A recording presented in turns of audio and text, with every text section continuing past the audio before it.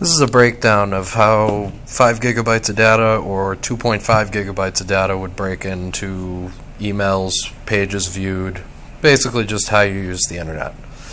If you see with MetroPCS, I only did the $50 plan and the $60 plan.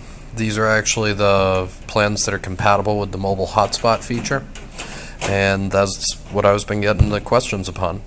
The $50 plan comes with 2.5 gigabytes of data. Emails sent and received, that's $3,500 a month. Emails with attachments, that's $1,100 per month.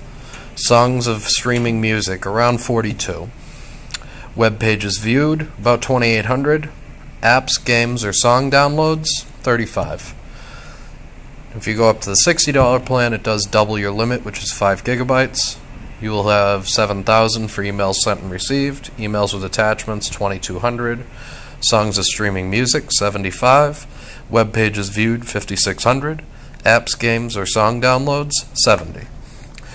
I didn't add YouTube videos or streaming videos to this breakdown because it's really hard to gauge how many videos you can view with a limit.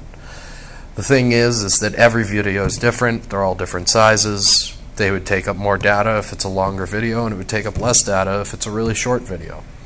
If you're a video junkie and watching YouTube videos all day long, you're going to want unlimited data. So then you need to decide if you really want that hotspot or if you really want unlimited data, because the hotspot for MetroPCS is not available with an unlimited 4G plan.